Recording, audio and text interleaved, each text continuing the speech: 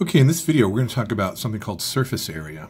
And we're going to talk about surface area specifically in terms of cubes, cylinders, and pyramids. Okay? I think I spelled pyramids wrong there. Sorry about that. So let's talk about what surface area is. Now, you know a basic formula for a square that's flat, don't you? You know that the area of a square is just basically length times width, right?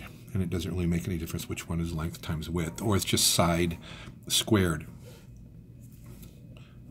Okay?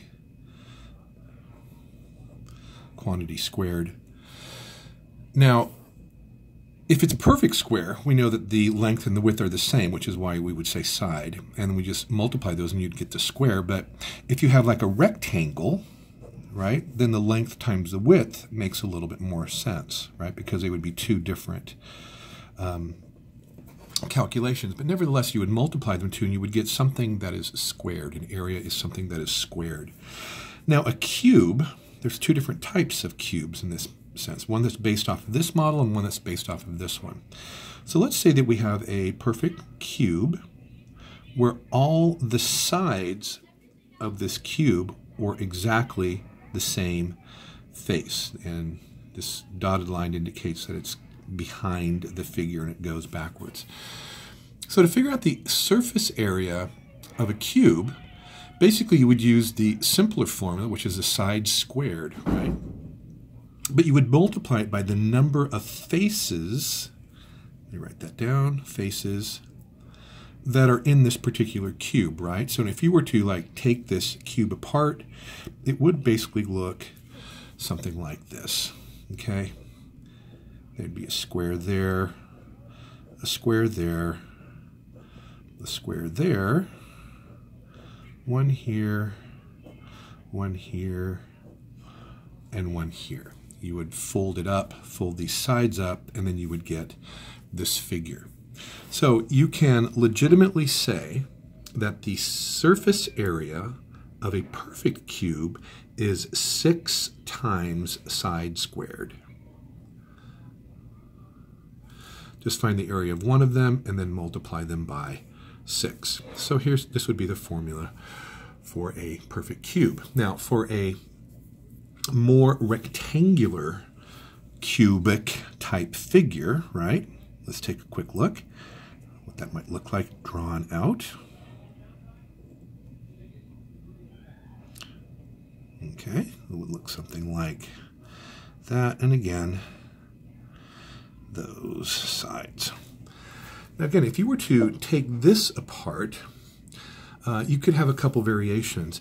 You know that this particular face, for example, again, this is the side that faces you is called a face.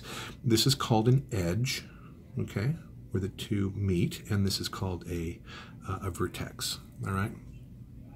But if I were to take this particular one apart, you would see that there are 1, 2, 3, 4 faces that are the rectangles, right? And on either end, you would have 2 of a different shape. All right, so you just find the area of one, multiply it by 4, find the area of one of the sides, multiply it by 2. Or you could also have something where it might look something like this. Long and skinny on one face, much longer on the other faces, and then this is also another different shape, right? In which case, again, remember difficult problems are simple ones broken apart. This would be 2 of the top and bottom face, 2 of the side face, and then 2 of these opposite faces here. So you have to be pretty vigilant, and then just add all those up and you would get the surface area. So be pretty vigilant in counting what kind of a shape you do have, okay? So that is how you find the surface area of a cubic type shape. Now let's talk about cylinders. These ones are kind of interesting. Now a cylinder basically looks something like this. It's circular on either end, and then it's connected, okay? something like that. Now, remember again, difficult problems are just simple problems stacked together. So if you were to take this cylinder and break it apart into its component shapes, it would look something like this. You would have two opposite circles, right? One for the top, one for the bottom. And then pretend you like cut this cylindrical shape right down the middle and then unrolled it. If you unrolled it, you would basically get some kind of a rectangle. Okay? You would have two, top and bottom, and then one unrolled body. Okay, so again, how would you find the area of a cylinder, surface area of a cylinder? You would multiply, you'd find the area of a circle, which is which is pi r squared. Again, find the radius there, right? And then just multiply by pi r squared, and then find the area of this particular rectangle, which again is the cylindrical body. Okay, and we know what we do that, it's just length times width. Okay, add all three of those components together and you would find the area of a cylinder. Now lastly, let's look at a pyramid or a pyramidal shape. You actually have two kinds of pyramids. Let me show you the one that we mostly think of. Okay. Now this is the type of pyramid that you would find, like for example in Egypt. And to find the area of a pyramidal shape, you have to break this apart. You'll notice that 1, 2, 3, 4 of the faces are pyramids themselves, right? But the very, very bottom is a square. The base of the pyramid is a square. So to find the area of a triangle, right, it's 1/2 length times width, right, or altitude times, but you know how to find that. And then just to find this square or this base depends on, again, the shape that you're using, right?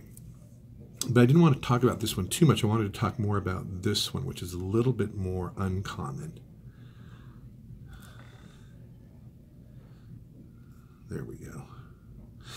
This is a type of pyramidal shape where there are 1, 2, 3, and then the bottom 4. You have 4 pyramidal shapes, right? And again, remember the formula to find an area of a triangle. Well, of a right triangle, right, is 1/2 base times height, right? And for an equilateral triangle, remember where they're all 3 sides are the same, you basically cut that up, find these two, oh, excuse me, there we go. Find these two, right? Just find the area of 1/2 base times the height, right? And then multiply by 2 because you have 2 of them for an equilateral triangle.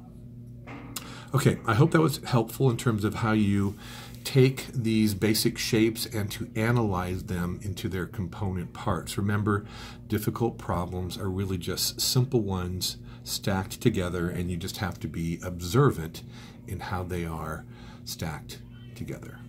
Okay, I hope that was helpful.